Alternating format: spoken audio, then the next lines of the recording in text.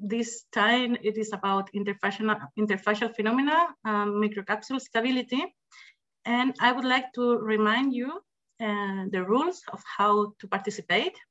So if you have any question related to the presentations, please ask in the question and answer window, and only use the chat for technical problems so that we can have clear and easy communication. So in this case, we are going to have two speeches, one from Professor Stephan Drusch and the other from Dr. Lex Nunnery. And I will be the moderator and animator, Dr. Rocio Morales Medina. So,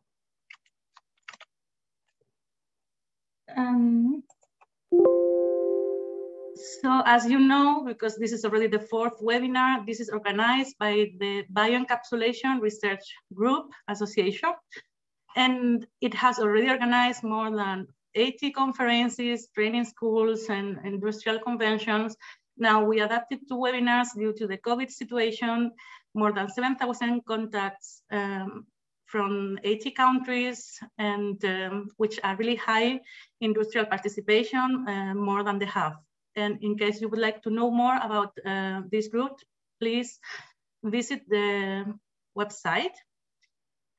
And this webinar is also organized together with the consortium NCAP for Health, which is funded by the European Union Horizon 2020. The project is related to innovative sustainable encapsulation systems for improving human health and well-being. And we are member of eight different countries, some of them in Europe and some of them in South America. If you would like to know more about this project, please just visit our website. And now I would like to introduce you to Professor Stephan Drusch, who will give the first talk. And he has already experience in the industry, although most of his professional experience was in academia at the University of Kiel, in Italy, at the University of Milan, and now he's professor in the Technical University of Berlin. He has been active in microencapsulation since 2005 and has a broad experience in encapsulation of omega-3 in spray-dried emulsions, in materials, and also in physicochemical characterization of microcapsules. And also Professor Drusch is the coordinator of NCAP for Health project. So now he will begin giving his speech, and I hope you will like, learn, and enjoy. Hello, and welcome to my webinar on interfacial phenomena and microcapsule stability. It is strongly linked to the previous webinar on microencapsulation by spray drying, but I will make sure to pick up all of you in case you missed the previous one. In this schematic overview, I've tried to classify the most popular techniques for encapsulation. We can see that in the majority of cases, formulation occurs in the liquid state. In the case of lipophilic materials, we therefore deal with heterogeneous systems consisting of multiple phases. For example, we deal with emulsions, multiple emulsions, multi-layer emulsions, microemulsions and micellar systems, solid lipid nanoparticles, or complex coadjuvates. The predominant technique for conversion of those systems into microcapsules is spray drying, spray granulation, or extrusion. At least when talking about food, we mainly use starch conversion products as the bulk matrix forming material, and thus we end up with an amorphous solid-like capsule. The second major block is encapsulation in a gelled biopolymer. These biopolymers are also carbohydrate-based, so we may take alginate or pectin as an example, and we entrap the encapsulate by dripping, jetting, or other techniques in a gel matrix, which is either formed through thermal or ionotropic gelation. In my webinar, I will focus on the first group of systems, spray-dried emulsions, but you may transfer the ideas to all other heterogeneous systems in which phase boundaries occur. So at the end, the system we are dealing with somehow looks like this schematic drawing. We have a bulk matrix, for example, consisting of a starch conversion product like maltodextrin or glucose syrup. We have a dispersed phase, which is lipophilic in nature. Of course, we have some amphiphilic material, usually high molecular weight emulsifying constituents, which stabilize the emulsion in a liquid state. And we end up with a solid particle where the oil droplets are encapsulated and trapped in the carbohydrate-based matrix with some remaining non-encapsulated material on the surface of the particle. The story I'm going to tell you began some 15 years ago. There was a reasonable understanding of spray drying of dairy powders. Encapsulation of aromas and functional ingredients became a growing market, and there was a multitude of empirical studies out there. In those studies, the impact of oil drop size, oil load, and process conditions on encapsulation efficiency was investigated, and different wall materials were tested with respect to their functionality.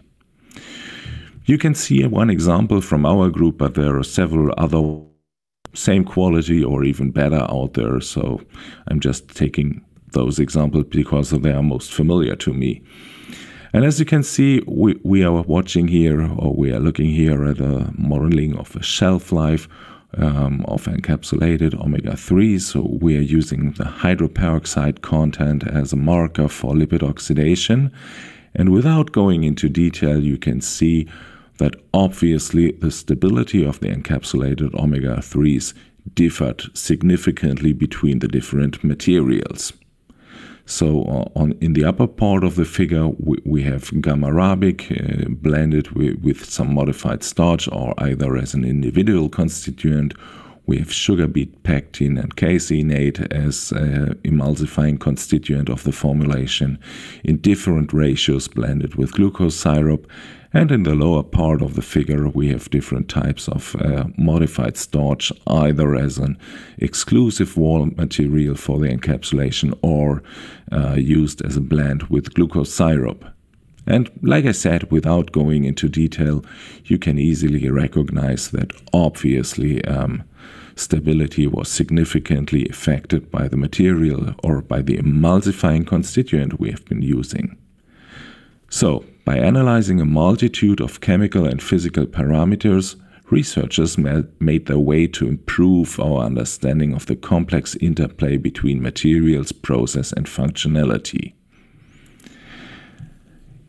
In the specific case we are currently looking at, we used a pattern recognition technique, principal component analysis, to identify the parameters which are the key to functionality. The small insert on the right-hand side shows how those formulations we have just been screening could be clustered, and the so-called loading plot shows the part of the behavior which could be explained by parameters which are linked to the emulsifying constituent and oil droplet integrity. So, if you watch the right-hand insert of the picture, you can see that we got three groups of samples. On the bottom of the picture, you can see an OSA starch, which performed somehow different compared to the other samples.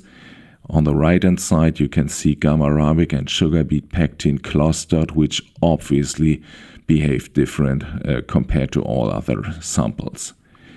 And if we go left to the loading plot, we now look at the parameters which are basically either on the left-hand side or on the right-hand side, because they explain how samples in the small plot on the insert, how those samples which are right and left are separated from each other. And as you can see, all those parameters somehow are related to the emulsifying constituent we have been using. So it is the oil droplet size, it's the oil droplet size between of the reconstituted emulsion. It is the non-encapsulated oil, and it is the particle surface area, which again is somehow related to the amount of non-encapsulated material we have. So basically, this was a work which brought us to the idea that it is worth looking to the interface, to the behavior of the emulsifying constituent at the interface to somehow get an idea how we can optimize encapsulation of spray-dried emulsions. So let's move closer to the interface. Basically, we can divide two major areas. The first one is droplet generation during liquid formulation in the process of encapsulation. The emulsifying constituent must be able to support formation of the droplet size distribution we aim on. In the second phase, which is basically the whole rest of the encapsulation process, we are more concerned about maintaining the oil droplet size and emulsion stability. Once it is produced, physical instability caused by flocculation, coalescence, or Ostwald ripening may become an issue during storage of the liquid emulsion prior to spray drying. Pumping and atomization are pure stress for the oil droplets and may result in oil droplet disruption and recoalescence of droplets. Then finally, during particle formation, the liquid droplet shrinks and oil droplets come into contact, again increasing the chance of unintended changes in the oil droplet size distribution and development of non-encapsulated material. Finally, phase transition phenomena may induce leakage of oil and migration to the particle surface, and these phenomena include recrystallization of the oil or the amorphous starch conversion products we have been using. Altogether, a pretty good number of reasons why one should know what's happening at the interface. When talking about microcapsules prepared from spray-dried emulsions, we usually talk about high molecular weight emulsifiers or their combination with low molecular weight emulsifiers. So we are talking about dairy proteins, we are talking about gamma-arabic, we are talking about modified starch, or nowadays we are also talking about plant proteins. The mixture of all of these high molecular weight emulsifying constituents, or as I said, a blend of them together with some low molecular weight emulsifiers like lecithin, for example, or phospholipids, monodiglycerides. So there's a wide range out there. In theoretic models, different stages are distinguished for our high molecular weight emulsifiers. So, usually it somehow migrates to the interface where the molecules then adsorb, unfold, and start to rearrange and build up a network through intermolecular interactions. Of course, reality is more complex. For example, the process of droplet formation has a completely different time scale with a different flow regime and energetics involved compared to the model I have been presenting, but still we can learn something for the process from those models and also for the phenomena responsible for the stability of emulsions during storage and processing.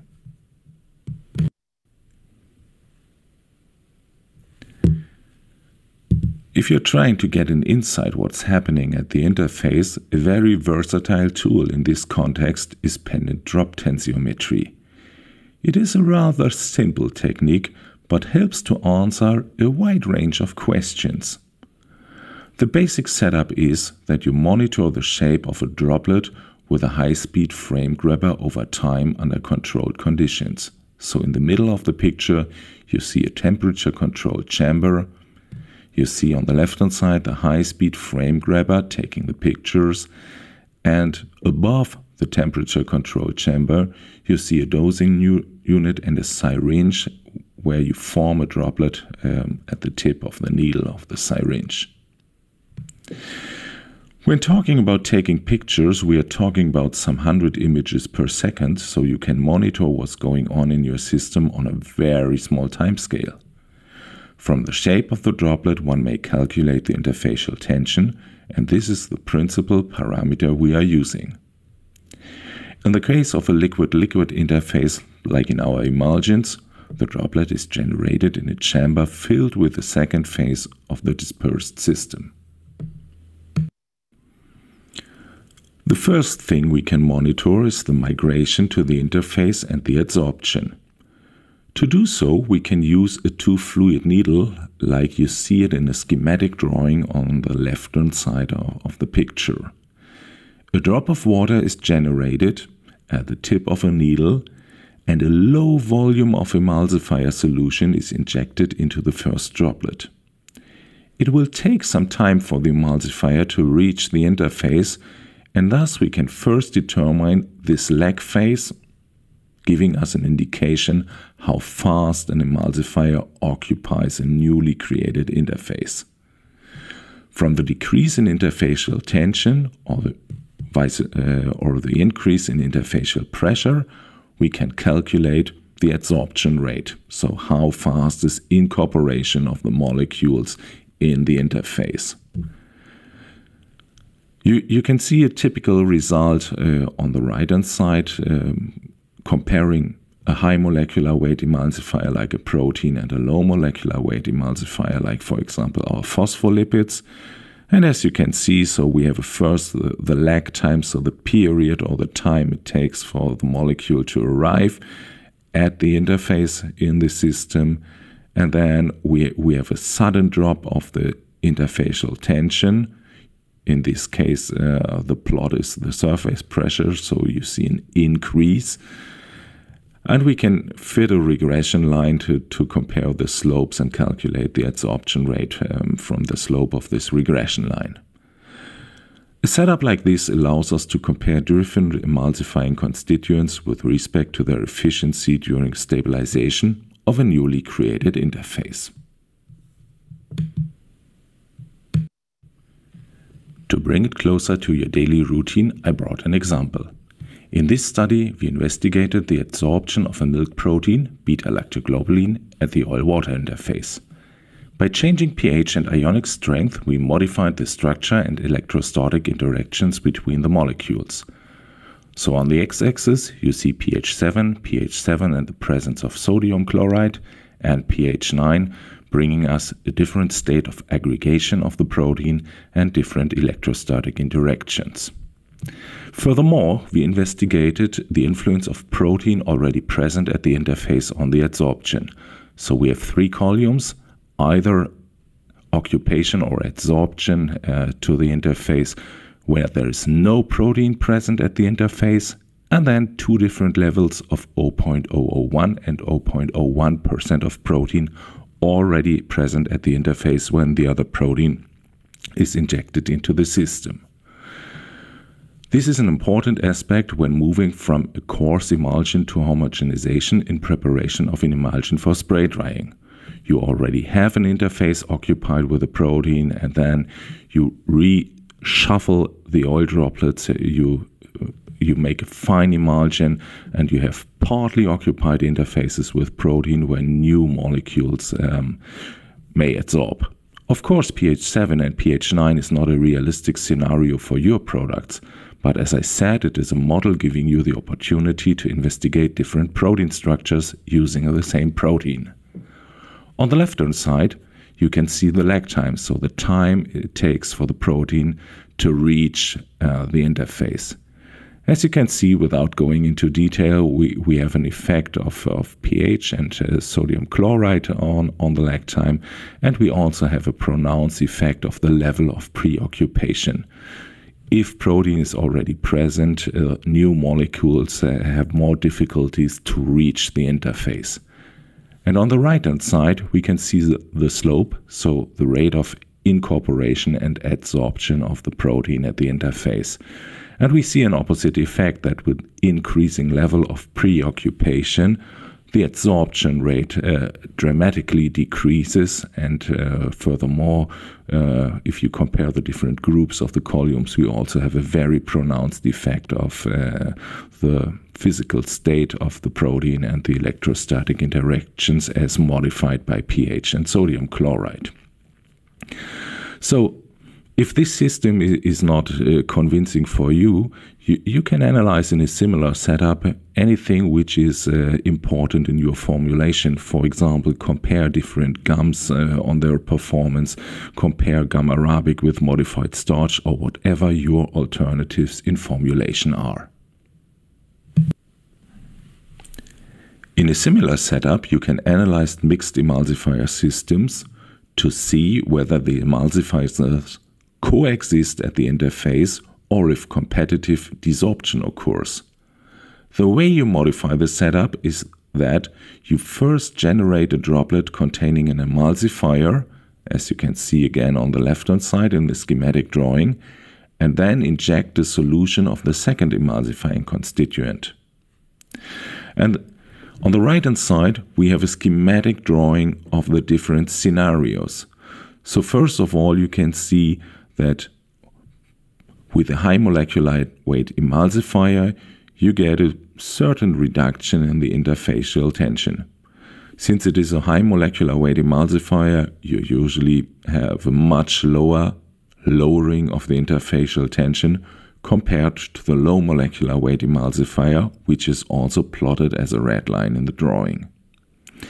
At a specific time point when the system is stabilized, so when the high molecular weight emulsifier has stabilized at the oil-water interface, you inject a small amount of the low molecular weight emulsifier. And then 3 different scenarios may occur. If there is no change in interfacial tension at all, your low molecular weight emulsifier is not able to reach the interface and does not contribute to interfacial stabilization. If you get a decrease of the interfacial tension, it means that some of the molecules reach the interface, they somehow penetrate or fill gaps within the protein network, and of course they will additionally reduce interfacial tension, so you see a lowering of the value. But the value will not reach the interfacial tension which you have analyzed for the low molecular weight emulsifier itself, because you have a mixed system. And only in the case that you have a full displacement of the protein by the low molecular weight emulsifier, as it is shown in the third case, you will experience a full displacement. So this is quite a nice way to see how a mix of emulsifying constituents may be useful to reach a more sophisticated aims in terms of stabilization and physical stability of your emulsion later on during storage. Moving on to the stability of an emulsion, you can monitor oil droplet coalescence and Ostwald ripening in a system like this. The experimental setup is modified in a way that you have 2 needles in the system through which you can either bring into contact or bring into close vicinity 2 oil droplets in a liquid environment of your continuous phase. You can then simply monitor either the change in volume over time on the right-hand side in the case of the Ostwald ripening, or you can monitor the time until droplet coalescence occurs to get an idea how fast physical instability phenomena will change your emulsion.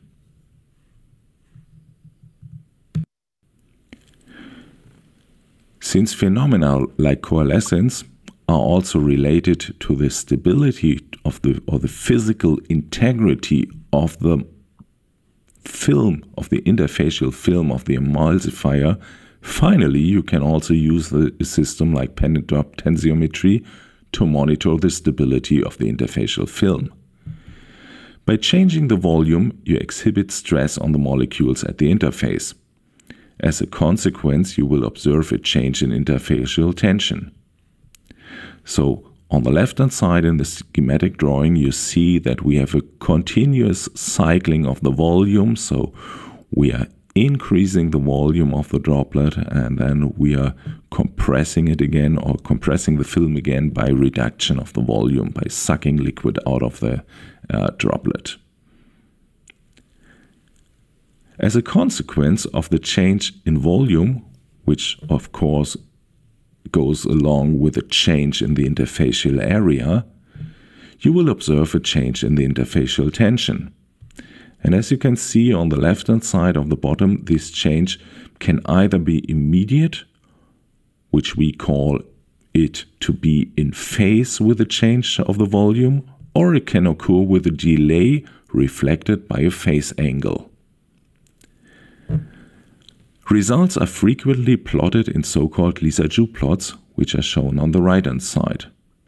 You plot the change in volume or the corresponding area from a two-dimensional image against the change in interfacial tension. In the case of an ideal elastic behavior of your molecules at the interface, you get a linear response with no difference between expansion and contraction. In other cases, like on the right-hand side on the bottom, you will experience a linear viscoelastic or even nonlinear behavior where your molecules deviate from those ideal behavior and give you an idea how processing or how stability during processing will be. Interpretation of those data also depends on the system, and I will try to explain it again in a very general way. So increasing the volume of the drop means increasing the interfacial area. This is similar to drop deformation during processing. Change in interfacial tension and generation of a gradient in interfacial tension makes a droplet prone to disruption and coalescence. In a system with little interaction between molecules and high mobility, like it is the case for low molecular weight emulsifiers, results therefore indicate how fast the interface is stabilized again upon stress. So if we look on the left-hand side of our slide, we have those low molecular weight emulsifiers. In the top part, we have a small droplet. You see it by the curvature of the line. And up on expansion of the volume, you have a change in interfacial tension because you have less molecules per area unit of the interface. And the interfacial tension will stay the same or will only experience limited changes if low molecular weight emulsifiers fast migrate from the bulk to the newly created interface, compensating the change in area. In contrast, in a system with high intermolecular interactions, like on the right-hand side, increase in interfacial area and corresponding change in interfacial tensions allow conclusions on the elasticity of the film and the molecular interactions. So upon change of the volume and increase of the area, molecules, because those large molecules have a certain flexibility, molecules will expand, but the interfacial tension will not change that much. A sudden change in interfacial tension will occur when film integrity is lost. And so basically, like in conventional bulk rheology, you can modify amplitude and frequency and compare different systems, how they react in terms of stress. Once again, to give an example, these are data from dilatational rheology of high and low molecular weight emulsifiers. In our case, either beta-lactoglobulin or chylaya saponins, QS in the figure. In the upper part of the figure, in the middle, you can see a nice elastic behavior of our protein, the beta-lactoglobulin. We have an almost linear shape with the same line or almost the same line for when going through a volume expansion and compression again. In contrast, on the left-hand side in the upper part of the figure, you can see the viscoelastic response of the low molecular weight saponines. You have a huge difference in the response of the interfacial tension when going through an increase of the volume or a decrease of the volume again, giving us a kind of hysteresis which is typical for a viscoelastic behavior. In all other systems, you can observe a nonlinear behavior with a linear response during expansion and a strain stiffening behavior during compression of the film. More deeply, interpretation of the results would go far beyond the aims of this webinar, but I'm happy to discuss that with you later on or answer your questions, and if you contact me after the webinar via email. If you are interested in the molecular interactions, you may analyze them in a more controlled two-dimensional setup using interfacial shear rheology. In a similar manner to conventional bulk rheology, you may determine elastic and viscous moduli of a complex shear modulus as a response to oscillatory stress. So looking at the left-hand side, for this purpose, you place a biconical disc geometry directly in the interface of a two-phase system, and you perform time, amplitude, and frequency sweeps. On the right-hand side, you see G' and G double prime, so the two moduli, elastic and viscous modulus of the system, plotted against the amplitude. And like in a conventional system, or like in the conventional bulk rheology, you can now determine the linear viscoelastic range, so the deformation your system tolerates until irreversible changes in the structure of the emulsifying constituents film at the interface occur, and you can draw conclusions on the strength of the interactions by looking at the absolute values of G', G double prime, and the complex modulus. Again, putting it into praxis, we are looking at an example for a spray-dried emulsion. This time it is a case study which was done from a colleague from Brazil when she came to our department, and they were interested in either chickpea-based delivery systems or then chickpea pectin-based systems. So we see here the elastic and viscous modulus from shear amplitude sweeps of either CP, which is a chickpea-based emulsion, and CPHMP, which is an emulsion based on chickpea and high methoxylated pectin.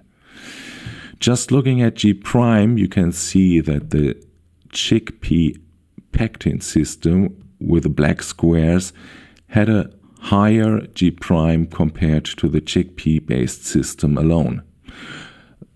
The difference doesn't look like much, but remember that looking at the y-axis you have a logarithmic scaling, so it was quite a pronounced difference in the system, indicating that a system which is stabilized by a complex of chickpea and high methoxylated pectin has much higher intermolecular interactions and is more stress resistant than the protein film alone.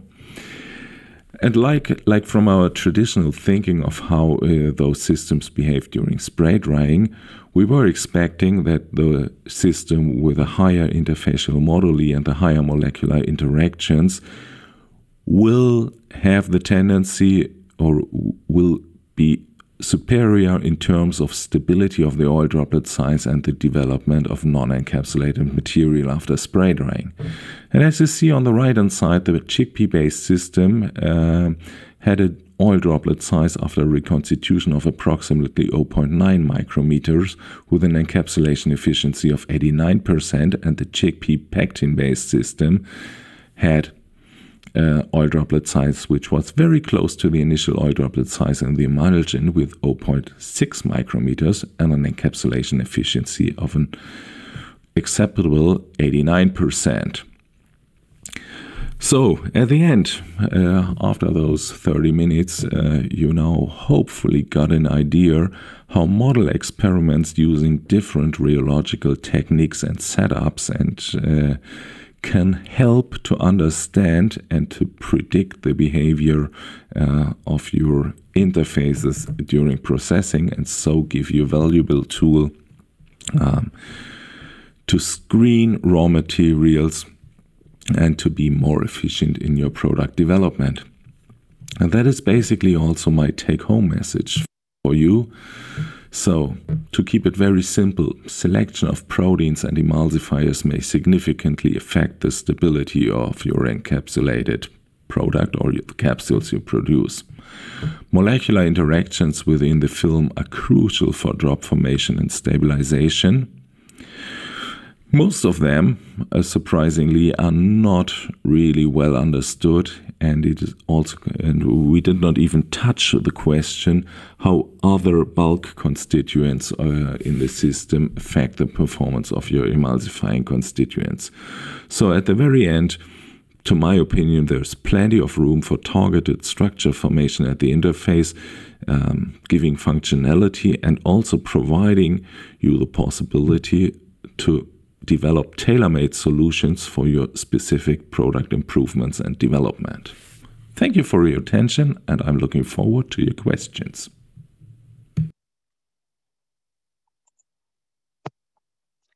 Thank you, Professor Drusch, for this interesting presentation and for linking the theory behind spray drying and sharing that where all begins is at the interface.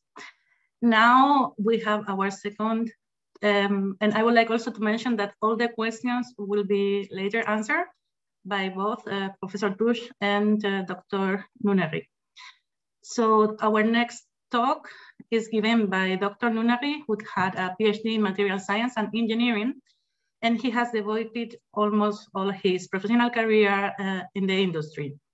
He worked as a senior scientist in Pulcra Chemicals, and since 2018, he's working in Vertellus, especially focused in the production of the ZeMac copolymer, and that's the topic of his talk.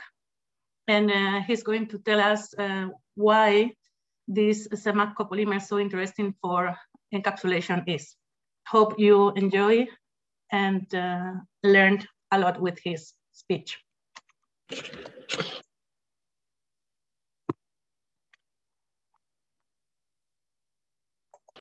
Hello, my name is Lex Nunnery. I'm a senior polymer chemistry technologist at Vertellus in the US, and I'm excited to talk to you today about our ZeMac copolymer product line and how I can help you manage interfacial surfaces and obtain stable, uniform, monodispersed microcapsules.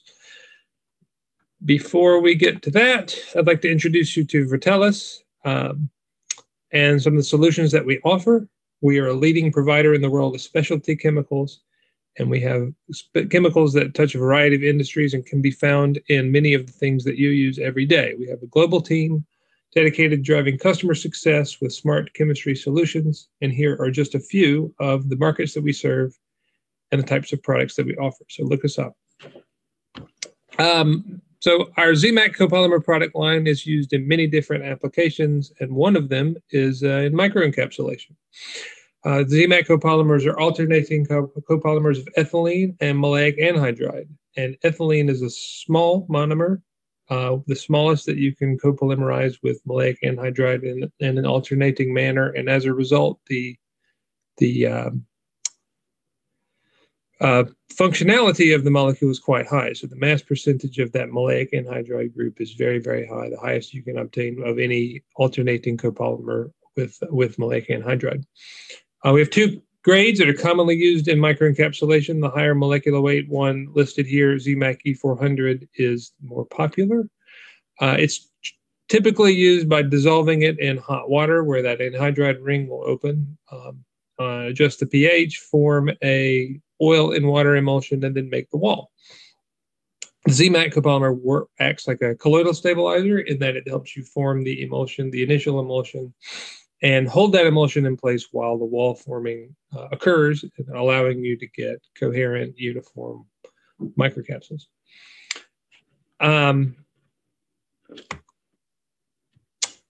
In order to highlight the effectiveness of our ZeMac copolymer, we conducted the following experiment. We prepared microcapsules using two different interfacial polymerization wall-forming chemistries, melamine formaldehyde and urea formaldehyde. We chose these because they're relatively popular microencapsulation technologies.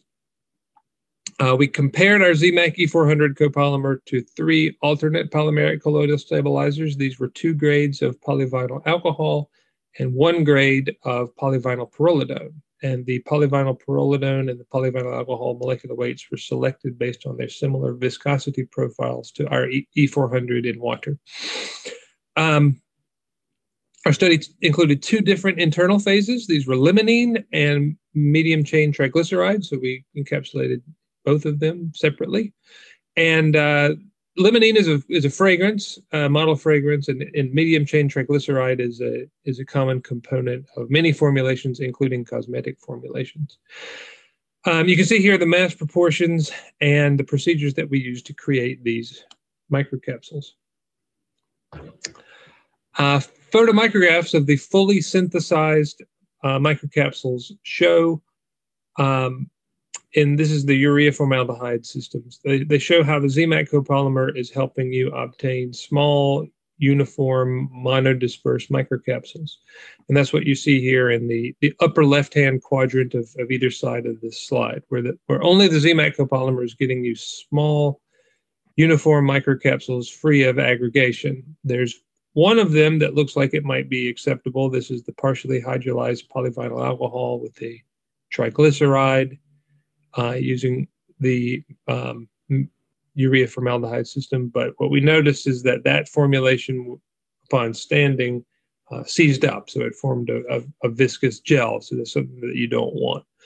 And in some of the other cases, you can see clear evidence of the microcapsules coming together and aggregating, which is undesirable. So only in the case of the ZeMac copolymer do you get small, uniform microcapsules. It's important to note that the ZeMac copolymer is not capable of only obtaining small particles, but it is definitely capable of doing so in a way that many other colloidal stabilizers are not. So we've observed that the ZeMac is capable of small microcapsules, but it can also give you larger microcapsules, as is in the case of phase change materials, other types of microcapsules. So the ZeMac is capable of a very wide range of microcapsule diameters. Similar results were seen in the melamine formaldehyde systems. So again, only the ZeMac copolymer is enabling the formation of small, uniform, monodisperse, discrete microcapsules.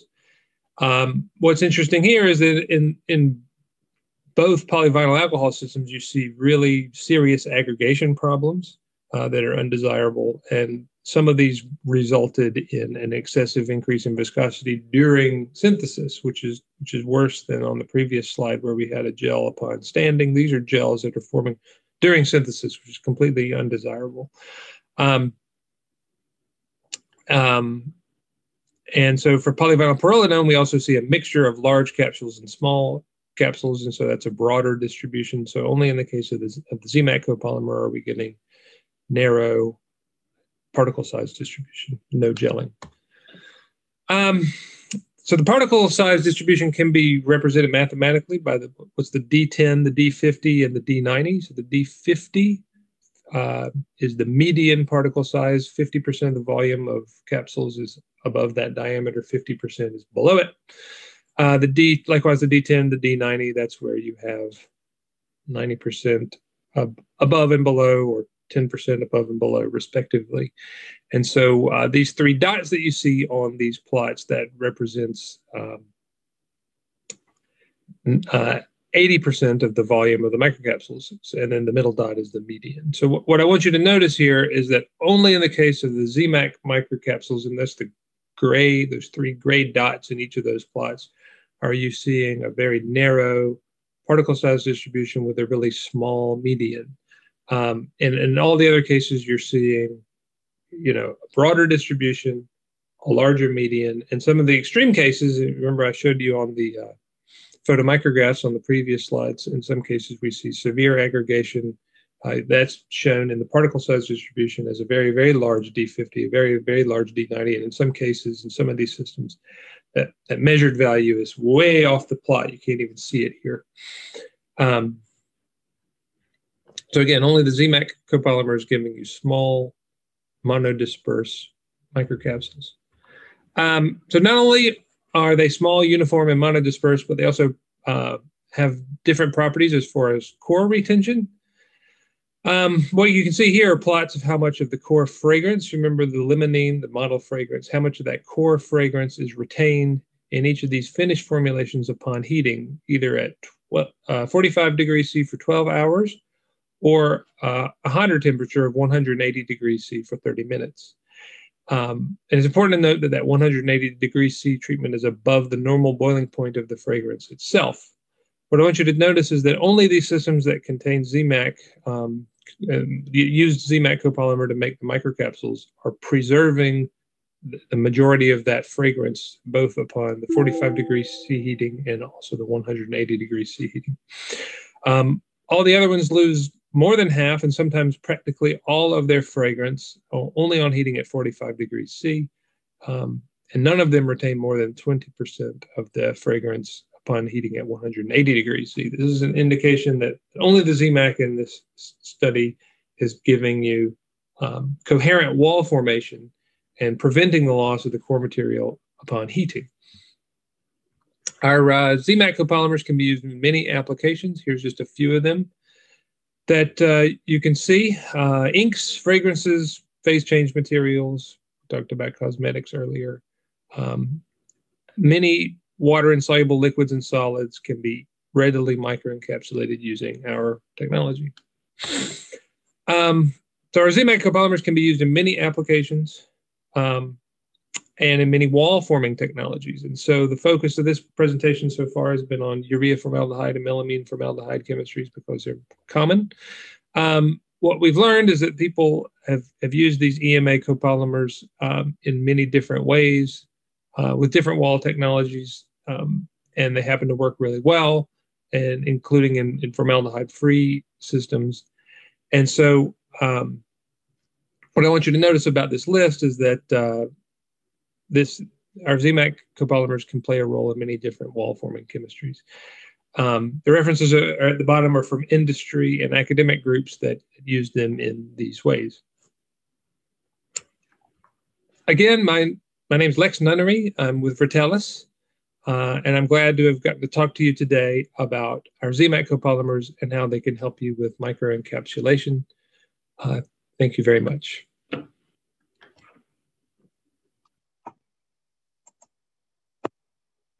Thank you very much, Dr. Nunnery, for your talk. And now I would like to invite Professor Drusch and Dr. Nunnery to join and open the microphone and the camera. And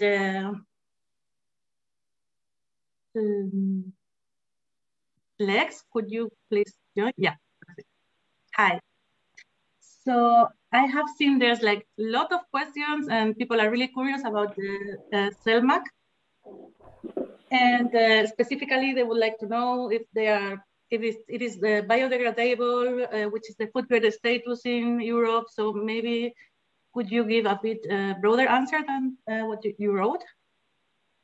Yeah, so there's the first question was about food contact in Europe. And there are some limited applications for indirect food contact in Europe, but not direct food contact. So that's the first question. And then the second question is about biodegradability. And this copolymer is not readily biodegradable by OECD 301B, I believe. And that being said, though, it constitutes such a small proportion of the entire formulation that it's the other components in there are much more significant when it comes to ready biodegradability.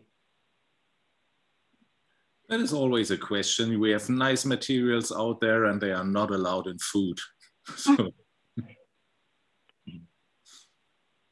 Thank you. And Also, Professor Drusch, there was a question related to Pickering emulsion, and it would be interesting if you could share a bit more in detail with us. So someone asked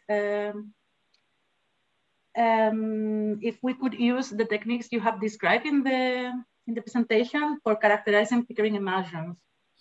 Yes, sure. I already answered in the chat. The problem is that we are now dealing with solid particles, and you may experience a problem that those particles sediment before they reach the interface. So both in the independent drop as well as in the interfacial shear rheology, of course, a homogeneous formation of the film is a prerequisite for an analysis, and this is sometimes not the case with the Pickering particles.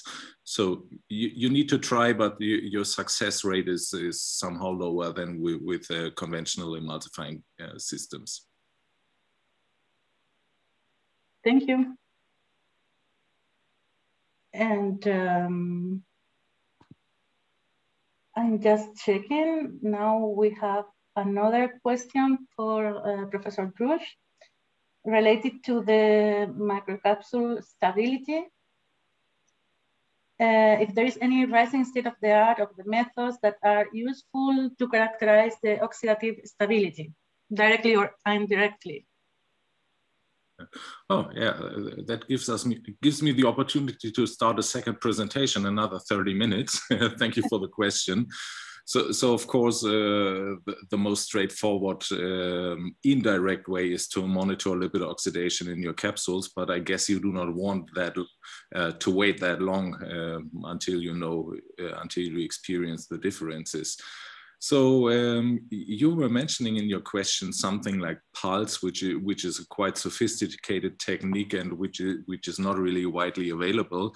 The nice thing is that pulse measurements correlate with the true density determination. So if you do a helium pygnometry and a BET analysis of your particles, you might already get some information on how oxygen permeation occurs in the material. And from those physical parameters, you can, of course, start your way for evaluation of the samples. And in addition, of course, all the chemical methods that you, for example, look at the antioxidative properties of your emulsifying constituents.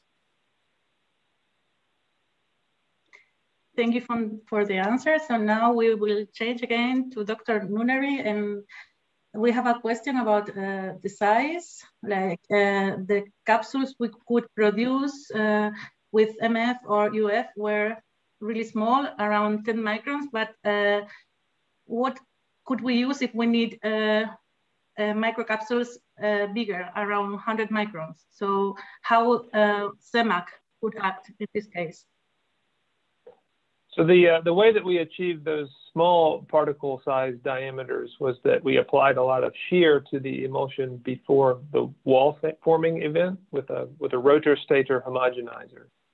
And if you impart less shear to the emulsion, then you will end up with a relatively larger droplet size to begin with.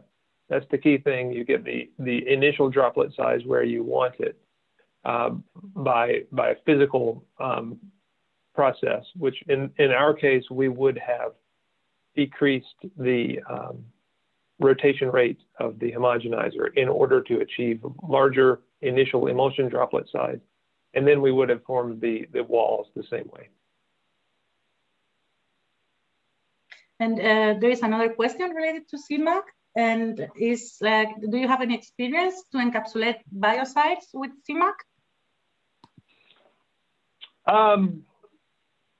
That's a new one on me. The biocides, that's a new one on me. There are many oil-soluble components that can be readily microencapsulated by this manner that I've described. And so that's one of the first questions I ask people when they want to encapsulate something new is what are its characteristics in water? And usually, if it's relatively insoluble in water, you have a much easier chance of having a successful encapsulation of that component. If it's If it's water soluble, then you're going to have a harder time doing it in the traditional manner, but there are some creative ways that are out there in the literature of people doing that, just less common. One of our panelists is helping and is also saying that yes, ZeMac can be employed to encapsulate biocides. So we have already some people working in that topic, it seems.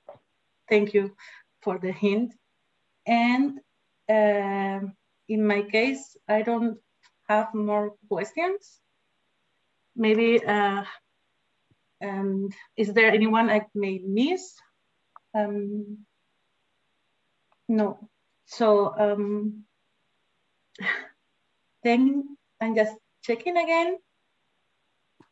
So yeah, in my window that's all. So I would like just to thanks again Professor Drusch and Dr. Nunnery for the nice talk.